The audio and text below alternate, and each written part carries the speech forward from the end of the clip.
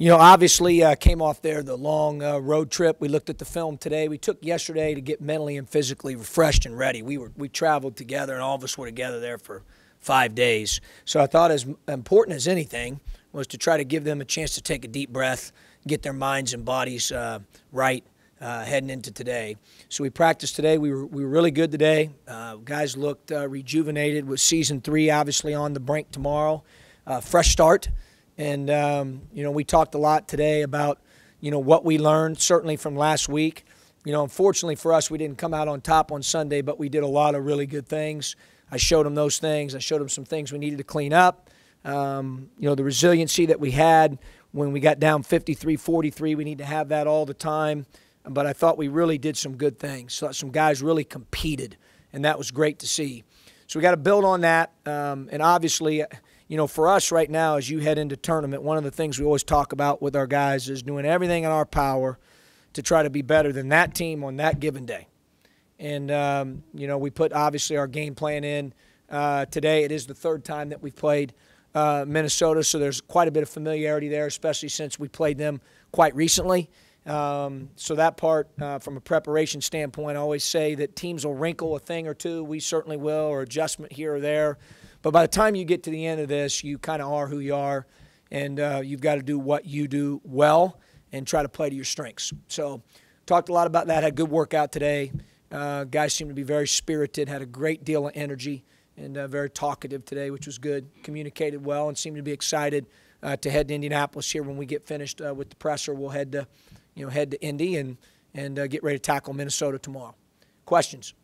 John's been obviously a down season for the team, but Malcolm Hill getting second team All Big Ten. What do you think of that honor for him, given what he's done? Yeah, I think Jeremy, it's well deserved. I mean, obviously he's, it's been well documented all that he's done. The thing I'm most proud of him the other day was how hard he played. Now, obviously everyone's going to look at his points and rebounds. I think a lot of that was a byproduct of his effort. That's as hard as he's played defensively for that long in a game all season. And it's interesting when you have the right frame of mind and you play that way defensively, then it's amazing how oftentimes your offense will flow from there. And I really thought that's what happened to him on Sunday. And we had some other guys that made some big-time physical, energetic plays. We just need to do that more consistently. And I showed them the contrast of clips today where we gave ridiculous effort. We call them Mattos in honor of Matt Heldman. And we had more in the game on Sunday than we've had in the game all year. So we competed and showed some resiliency and just needed to make a play or two more, and hopefully we can do that in Indy. And with Malcolm, I mean, you've asked him to do a lot, and you've talked a lot about his versatility and ability to play 1 through 4 and maybe sometimes 5. Just what does it make say that he's can adjust his game accordingly when he goes from around the point, maybe for a few possessions, and then he's back at the 4? Yeah, it's indicative or speaks of his versatility, Scott. I mean, he's just really versatile. Part of that is skill set. Part of that is mentality. Part of that is size. If he was 6'1", probably wouldn't be able to play, as many positions. So one of the things with the size at 6'6" and 225, 230, and he's pretty physically strong, he's able to do that. So I think it really just speaks. The one word I would say that would probably summarize it or, would be just versatility. Kendrick's obviously had some struggles here just from the field. I've asked you this before. Is it injuries? Is it Big Ten scouting? What do you think it is? Yeah, I think obviously teams are gearing towards him more. But part of it is, making some of the good ones he's getting, Jeremy. And part of it's taking some better ones and being patient. And sometimes that's hard to do when you're a scorer, But we've, worked with him here the last couple of days to kind of show him, what that looks like. And, I think he has a pretty good picture of that heading into Indianapolis. But, we're going to need him to make a couple more. Coach, I don't know how much of a big picture you're taking it this week. I know you take a heck of a run to get a postseason opportunity. Do you talk about that at all with the players or what the goals are for the week? No, for us, we've just talked about trying to get our name to the next line on the bracket. That's really all we've talked about. And then we'll come up for air. That's what everybody's trying to do. But I think as soon as you start to, think about, I've talked to him a lot about being 0-0, Matt. You know, as soon as you start thinking about like Sunday's game or 2 weeks ago's game or what's going to look like on Friday or Saturday, or then I just think that's a recipe for disaster. You know, we've got to focus in on Minnesota. We had a good practice today, and you know, our objective and our goal is to get our name to the next line on that bracket. Lauren? If you had a 16-team league, it only take 4 games to get the championship. We got a 14-team league, Yeah. and it takes 5. Yeah. Has it occurred to you that we're maybe not doing this right in terms of the way this is set up, or maybe they are doing it right? Yeah, it's an interesting thought. I really haven't thought about it just because, you know, I say this all the time, but there's certain things I can control and I can't control. But I'll give you this. It's an interesting thought. I have not thought about it, Lauren, to be truthful, in terms of how the bracket's constructed or the decision that was made to put it together that way. So I don't know really if I have an opinion one way or the other. I'll get back to you on that when I get some time to think about it. But you know, it kind of just is what it is, and the bracket's out, and we've got to try to tackle it. 5 days, ever. I think UConn may have with Kemba. No, they won 2. Yeah, did they? Yeah. Yeah. Yeah. 2 in 1 day. Yeah. Was that when they had the facility issue with raining or something maybe? George, yeah. With Dennis Felton. Yeah. Yeah. That ironclad memory of yours is kicking in. Yeah. Yeah. You mentioned earlier about, you know, preparing for teams, you know, third time you played Minnesota now, and teams are what they are. With all that Minnesota's gone through, is it any more difficult to prepare for them? That's a great question. It is unique, you know, because they've played a certain way now for 3 games, including our last game against them. And really another way for 1 game because King's been out. You know, King played in 2 of the last 3 and was deemed out after the Wisconsin home game. So that is unique. I'll give you that. It's a little bit unique. In terms of, you know, defenses they're playing, at least up to this point, and things they're running, and some of those things are similar. But that part is a little bit unique. Yeah, there's no question about that.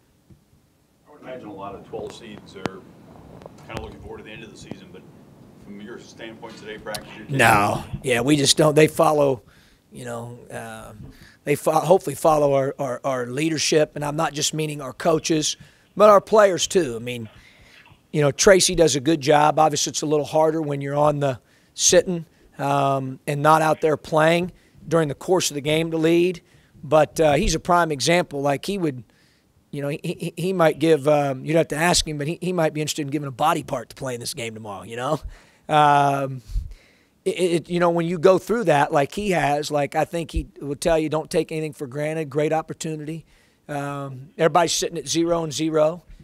You know, we can't control what's happened in the past, but we can control our attitude, effort, our execution, our resiliency tomorrow at 4:30 Eastern time.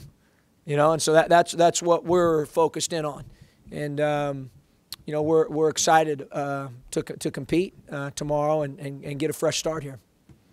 Off topic, but have you got the chance to talk to Lovie Smith, and kind of just what has the atmosphere been like around campus? Yeah, just a little bit. Obviously, we've been busy in prep, and was at the press conference yesterday. Had a chance to meet him there, and then saw him again last night at our radio show. So it was great meeting him.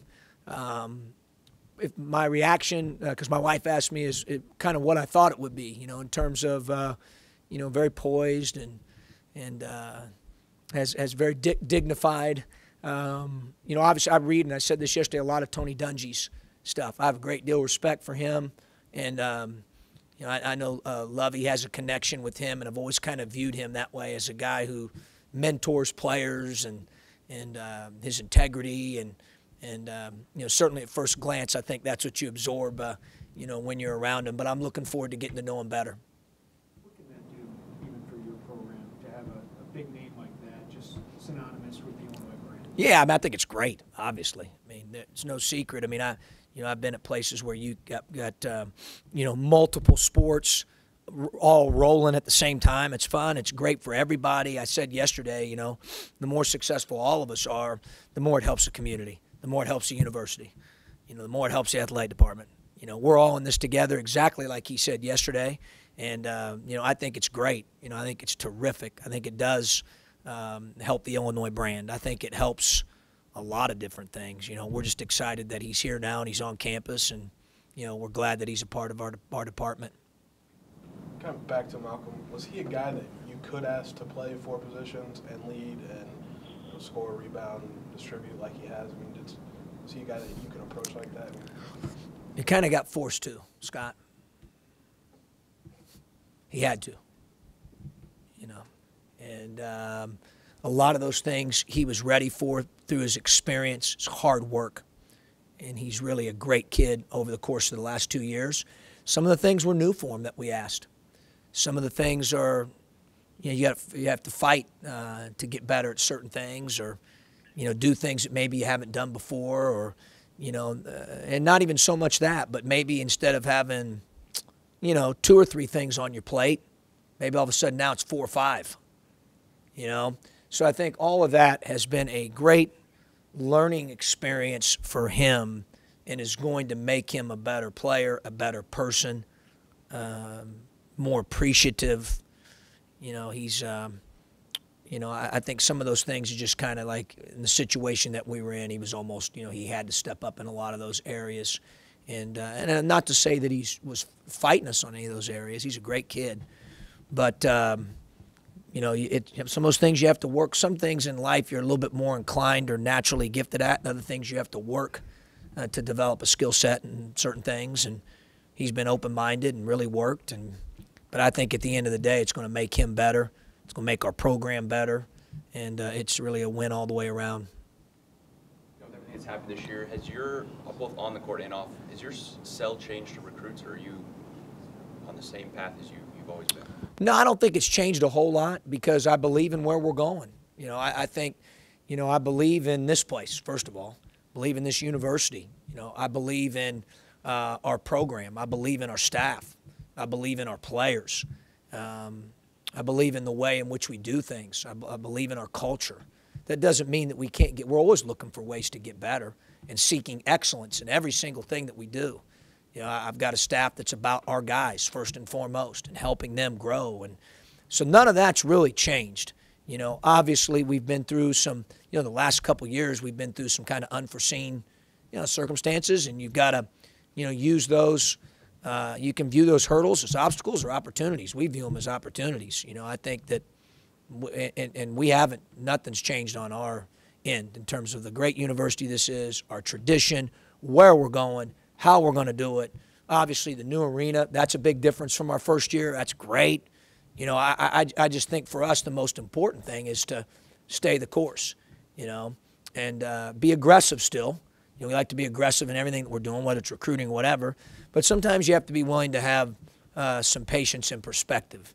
And, you know, we've certainly tried to do that as well, while at the same time pushing forward and controlling what we can control. But, you know, I'm excited. I'm excited to, you know, see what is here in front of us for Season 3. You know, I'm excited to continue recruiting. I'm excited for the building to continue to be renovated. You know, I'm excited about, as Jeremy said, Coach Smith joining the athletic department. You know, there's a lot of great things, you know, and we're going to continue to piggyback those things and keep pushing and eventually get here to where we all want to go. That belief hasn't changed, and that sell really hasn't changed, to be honest. Joe, when you're recruiting, how big of a factor is recruits playing together, like in the same class? Like how big I think it depends on the kid, Jeremy. In my experience over the 20-some years or whatever, doing it, you know, as an assistant head coach, depends on the kid. You know, some kids that's really important. Some kids it's not as important. Some group of guys it's maybe kind of important or not as. Some group of guys it's really important. So I just think it depends on, you know, every situation is so different and fluid. So I just think that's really particular to each individual situation. Has your recruiting approach changed over the years? I know that venues and everything else make a difference, and then coaches obviously with Coach Smith. But have you evolved into a different approach with kids now, or are you the same as you were? Well, obviously we know more about Illinois now than we did when I first got here. You know, you try to educate it yourself as quickly as you can, and I had a great feel for the place before, but now you know even more, and which is good. I think, you know, we've had and understand, you know, what our blueprint's going to be. You wrinkle that and adjust that a little bit, Brett, but honestly at our core, we're not changing our core. We're not changing our core values. We're not going to change our culture. We're not going to change our approach to academics, in terms of its importance, our player development, all those things that we take a lot of pride in and put a lot of time into, those things are going to stay the same. We know that they work. We got to stay the course.